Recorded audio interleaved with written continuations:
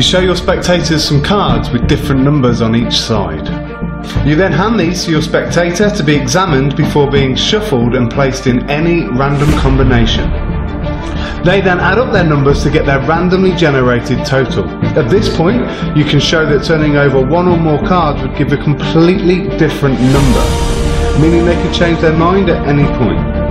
Once you've settled on a total, you can reach into your wallet that's been on the table the whole time and remove a single envelope.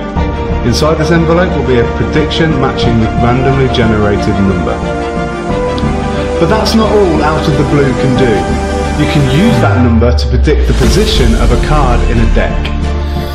You can even use the number generated to predict a word from a book, or to select an object which can then be magically produced or revealed. The possibilities are endless, and the best thing is the cards do all the work for you. Everything you need is hidden in plain sight. There's no addition, no memory work, and no sleight of hands. That means you'll be performing this self-working miracle within moments of learning it. Out of the Blue is not limited to just close-up and is perfect for parlour or stage.